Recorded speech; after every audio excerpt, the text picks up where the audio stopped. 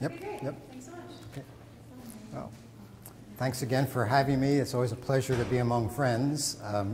I say that because among the other things I do at Drexel, I teach a course, and I'm teaching it this term. It's called Science Writing, COM 320/520. It's also a graduate course. And in that course, I teach basically some of the things I've been going over in these workshops, how to write concisely, how to write coherently, and I have a chapter on using visual elements in research papers. And I occasionally get folks like you in that course, PhD students who are trying to get through this task of the dissertation. And so I'm kind of used to your needs and your perspectives, and that's why I'm always glad to visit this workshop site. I want to actually take a moment to congratulate the Drexel Graduate Women in Science and Engineering for their award of being the most academically active organization on campus. Nice job.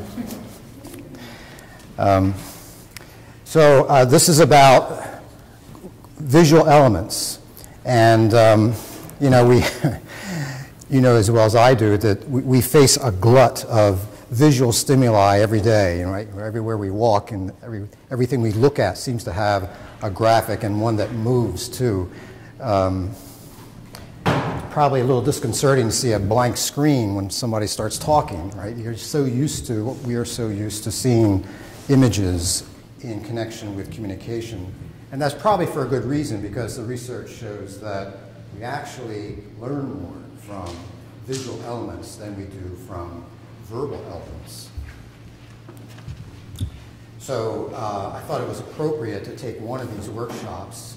This is the, fourth of four. And actually I offer 6, but we only had time to schedule 4 this year. But this is why I take at least one of those workshops and devote it to the use of visual elements. Just want to take a moment to put a plug for my organization. Besides teaching in the College of Arts and Sciences in the Department of Communication, I also have a center called Drexel Edits. And it's a small center here at Drexel that offers pro bono editing services for nonprofits in the area. So, for instance, there are various organizations in the neighborhoods that are really small, but they're doing important work, and they can't always afford professional writing and editing services. So I reach out to them and I match them up with my students who've been through my editing course, and between the two of them, they get together and they produce effective, I like to think, effective communication for that organization. If any of you are interested, I know you have plenty of time to do this. If you're interested in helping an organization with their communications and you have your own skill set in communications, I'd be glad to match you up. So what I want to do today, in the short time we have, is to talk about visual elements. And you know, visual elements have been with us, at least in science, for a long time. At least as far back as the 16th century, folks like Galileo incorporated visual elements into his Sidereus Nuncius, which is his book of heavenly bodies. And one of them, of course, was the moon here that he drew from looking at his telescope. Also, in the same time frame, we had Vesalius, who gave us one of the first books on anatomy, and his drawings of the human body are really striking as well as informative. So these things have been with us for a long time. In this workshop, then, I'd like to do this. I hope that you'll be able to walk away with these skills, or at least an awareness of them, and perhaps a motivation to develop them on your own. To explore and explain the importance of visual elements within a text, and that's the key here. It's not just showing you visuals. It's not just showing somebody visuals, but incorporating them into the larger written text, and of course that's what the dissertation is all about. In line with that, I'd like to say something about where you position visual elements effectively, how do you refer to them with words, And then also, how do you create captions for those visual elements? So here's an example of a typical research paper, at least the title page. And this is really an interesting one. I don't have a deep understanding of any particular science, but I'm always curious to look through the archives and see what do people study. And here's a study of lobster larvae and how they ride on the coattails, so to speak, of jellyfish. And jellyfish, are kind of these messy things. And so it turns out that the larvae have this process that they go through of picking off debris. Fascinating study. Anyway, because it has so much to do with the physiology of an organism, you can imagine that there's plenty of visual elements in this paper, and there are. However, they're not like this. This is actually a picture that I stole from Google that it represents the adult stage of the larvae. Of course, it has nothing to do with this research paper, but you can imagine how tempting it is to use something like this. It's kind of flashy and pretty, but it doesn't actually appear in the original paper, and for good reason, because it would be gratuitous. So I'm going to try to make that a part of my spiel here, and that is the graphics you choose, the visuals you choose, should be relevant and not just pretty. So here actually is an example of a graphic that appeared in that study, and it's, of course, a simple line drawing of the larvae of the lobster. And this is not a workshop, and I'm not qualified to talk about the creation of a graphic element.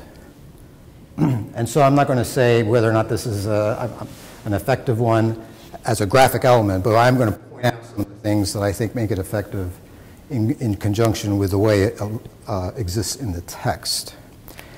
So for instance, when you look at things like this, it's almost as though the graphic can speak for itself.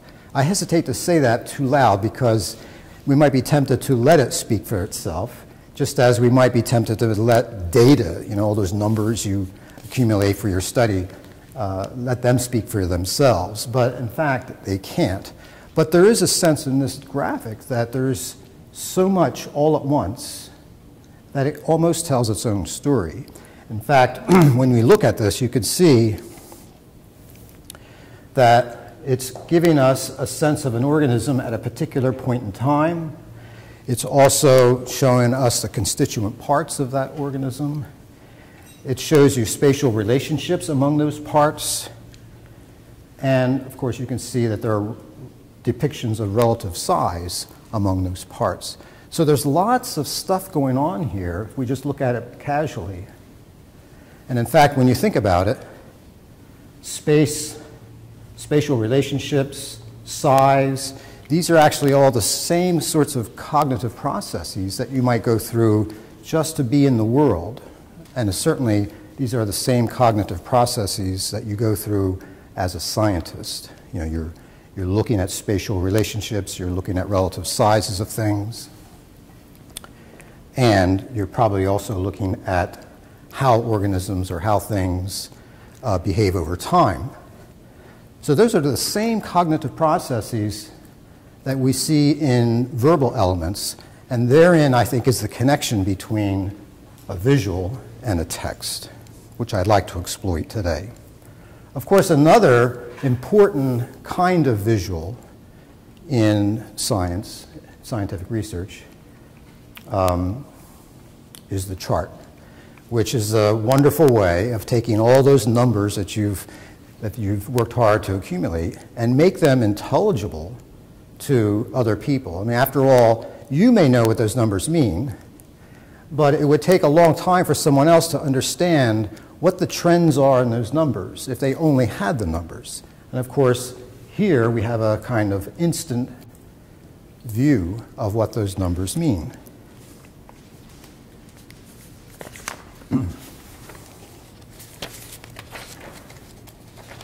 So before I go too far with this, let me just give you the abstract and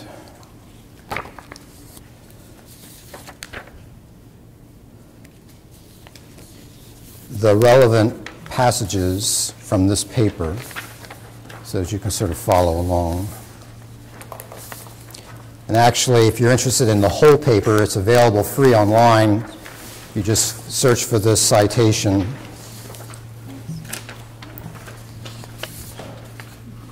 Are you on this? Okay, good. 1, 2, 3, 4. Sure. Everybody have a copy? So there are two studies that I'm going to reference in my workshop. The first one is the one by Cameo, and then I'll say something about the other one on the other side by Stewart. I apologize if I'm singling out the biological sciences here, and there are other disciplines represented, but I mean, you know how science is universal. We all use the same methodologies and so forth. Anyway,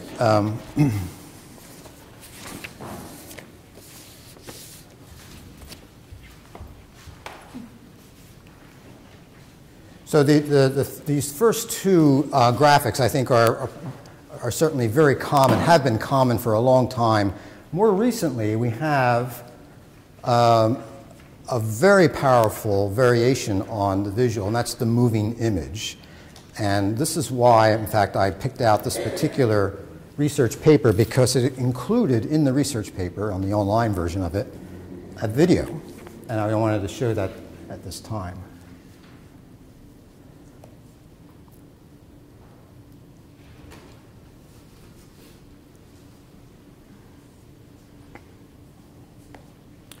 So here's the paper actually as it appears online.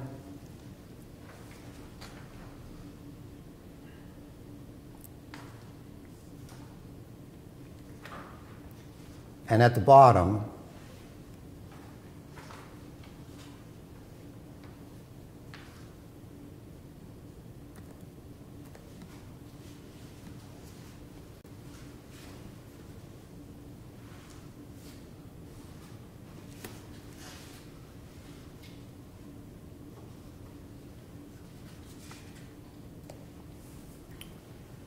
is a moving image of the organism under study. And notice how this adds a dimension to the power of the visual, right? It's not just a still image, it's a moving image, and we can see something happening over time. We can see behavior, we can see movement, something otherwise unavailable in a still image.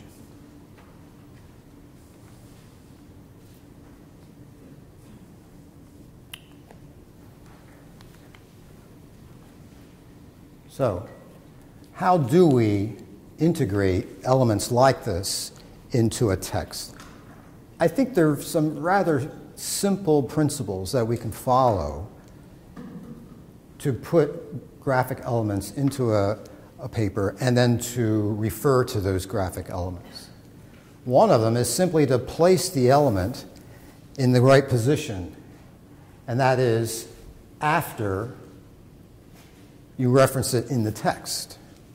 So if you have a visual element, don't, now it's easy to say don't because you don't really have the power of control over this, but you hope that the journal editor is going to place your image after your reference. So that's a problem. But of course, you can always negotiate with the editor if it turns out otherwise. Maybe. Anyway, the placement is rather important. You want to see a reference to the element before you actually see the element. Another thing to do is to formally introduce that element. And there are a couple ways of doing that, but you want to have some way of referencing the element, and that means, of course, creating some kind of number or code for it. And then you want to think about what is it that you want the reader to walk away with after they see this element. And that involves how to explain it, what kinds of information, what sort of cognitive process do you want them to go through in order to understand the element. That's the draft stage. And then the final stage is to write the visual element reference concisely. We did a workshop on that, on how to write concisely. I would refer you to that. On the other hand, it's simply a matter of using as few words as possible to convey your message about the element. And of course, that's a principle you should be doing throughout the paper. All right, so those are sort of general things to consider, and I hope that you'll see some examples of these principles in the example I've shown you. The other thing to consider is, well, how exactly do you refer to visual elements? It turns out that there are two ways, and they're very much like the ways you refer to other studies, right? There are two ways of citation. One is directly, referring to an author of a study that you're connecting to your study by name and putting it as part of the sentence that you're writing. On the other hand, you could do something less intrusive, and that is to use an indirect reference. That is to say, refer to the element in parentheses just as you would in a bibliographic citation. You know, Smith, 2010, page 3, parentheses. So it's rather a simple process to choose between those two. Why would you choose one over the other? Well, it would be a matter of your understanding of what the emphasis should be. If you decide to do a direct reference, notice that now you have to deal with how am I going to place that reference within the structure of that sentence. Now you're going back to English composition. So the reference itself, like figure 1, for instance, would have to be either a subject or an object within the sentence. Again, it's up to you to determine whether or not you want it to be the subject, which of course would be the main emphasis in the sentence, or do you want it to be the object, which would mean it's secondary in importance. Of course, if you use an indirect reference, now you're sort of relegating the reference to the visual element to a very subordinate situation or subordinate position. Finally, captions. What do we do about captions? So we can reference to the element, but we should also have some identifier for the element itself because, you know, I mean, you're probably like me. You know, you look at a research paper and you look at the pictures first, right? Whenever I get the new issue of the New Yorker, I always go to the cartoons. I don't read the articles first. So you want the visuals to have some impact on the casual reader. The reader that might look at your abstract and say, well, I'm not really interested, but wow, that's a pretty picture over there. And now you might have them captured, and they might read the whole paper. So you want to have some reference under the visual element that'll tell a little bit of the story. And in fact, notice that according to this principle, you want to include who, what, where, when. Kind of sounds like journalism, doesn't it? And that's how journalists operate. They're always going after the who, the four W's, and sometimes the H and the fifth W, how and why. But in the case of captions, it's, I think, enough to just go after those four questions. Who's doing something? What is it? Where is it happening? And when? So with those four answers, you give the reader a kind of complete picture of that visual.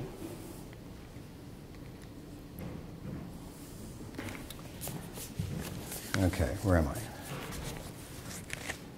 I? All right. So let's pause there and have a look at the side of the handout, which has the abstract for the paper about lobster larvae. What I've given you is the citation, the abstract, so you have some background on this, and then little snippets from the results section of this paper. Now, I don't have the background to understand this, and I dare say unless you're a biologist, you don't either, but we don't really need a full understanding of the science behind this paper in order to understand the way it uses graphics. So, let's have a look at this. Looking at the results section, what would you say is the method of reference? How are they referencing the visual elements?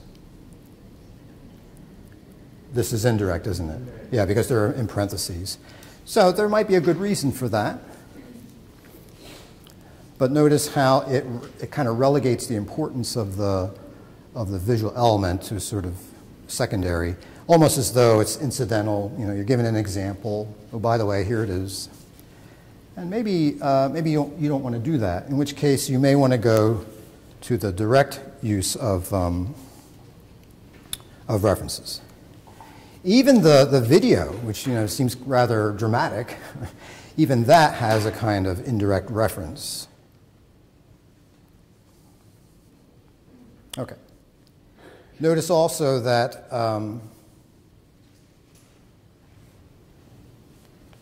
that this includes the captions for those graphic elements.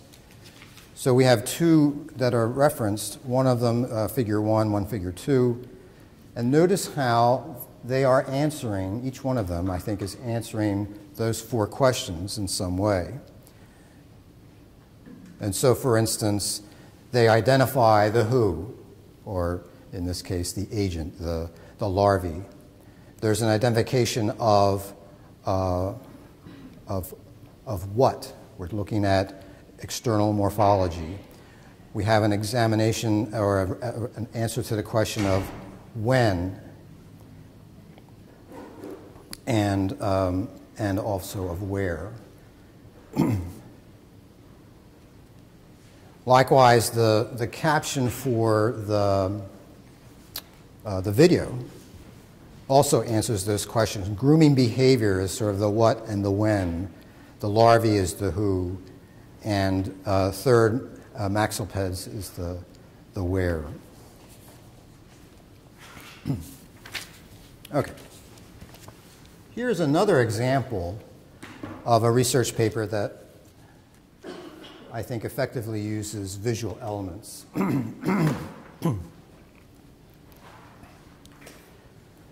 So this is a study of zebrafish that they gave ecstasy to. The poor fish,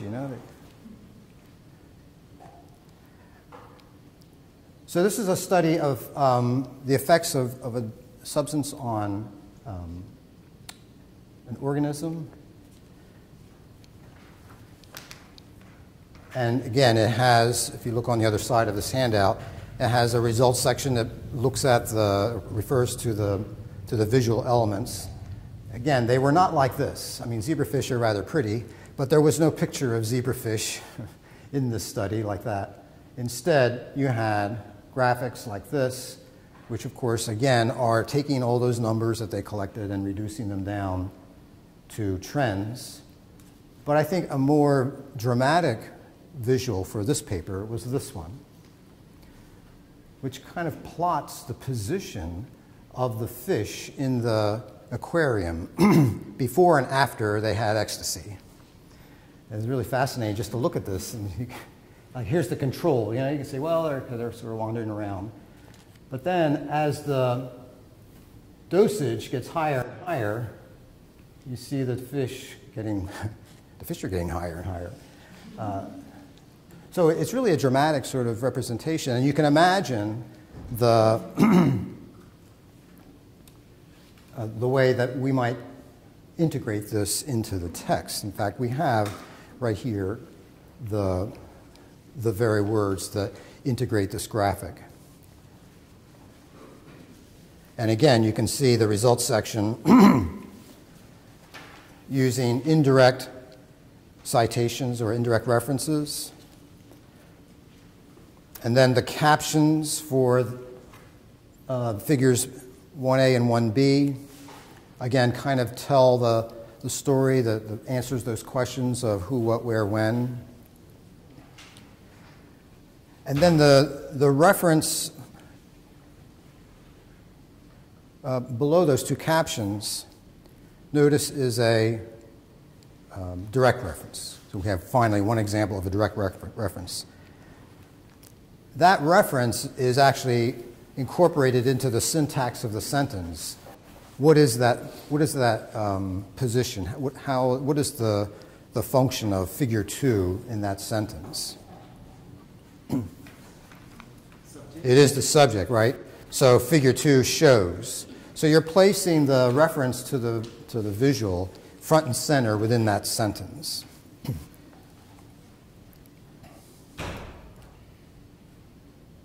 Okay, and then with the second graphic, again, you have a rather complete description of the who, what, where, when of that graphic. So there's not a whole lot more to say about graphics. What I'd like to do is give you a chance to sort of work with graphics in an example that I've put together here.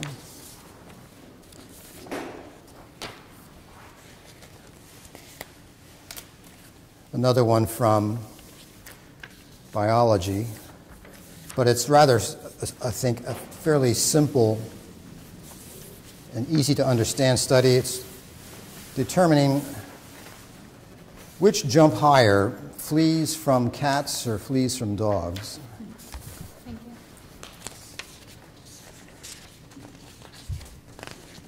you. And I picked a short one. This is actually a research letter, not so much a research paper, so that you have you wouldn't have to spend too much time on reading it. But what I'd like you to do is to consider writing your own in-text references for this paper. So there's two of them. There's figure 1 and figure 2. I'd also like you to write your own captions for those references. Notice what I did. I just took out the captions, and I also took out the references, I think I did anyway, to the papers.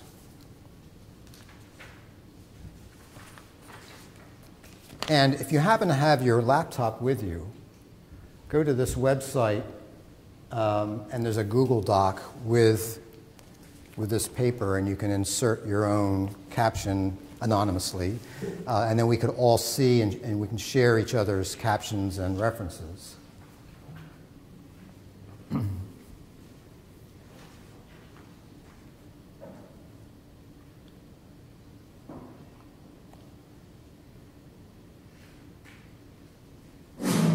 Whoops. 44 years after the debate about how I couldn't help myself. I wanted to see actually what would a flea look like when it was jumping. Isn't that amazing?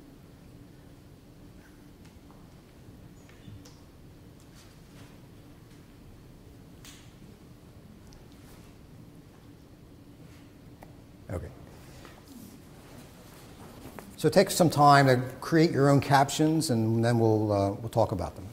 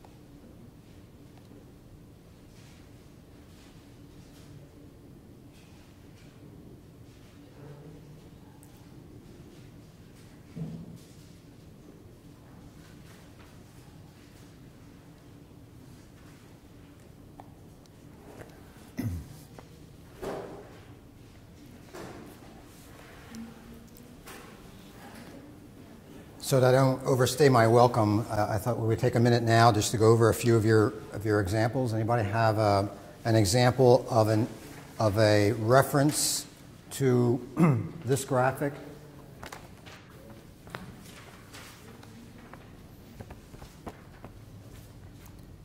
You mean like in a text or? Either one. Do you want to? Can you give me a caption or a reference? Percentage distribution of the jump length observed for C. felis and C. canis. Good. So is that a caption? Yeah. Okay, good. Notice how his caption gave us the answers to those 4 questions, right? We find out who this is about, if you want to stretch the term.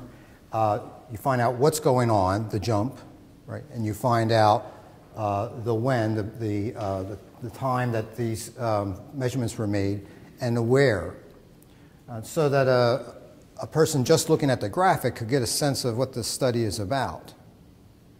Does anybody have a reference, a written reference to this graphic that you'd like to share, and where would you put it?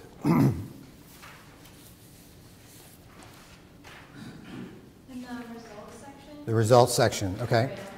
Yeah. And do you have a sentence for that?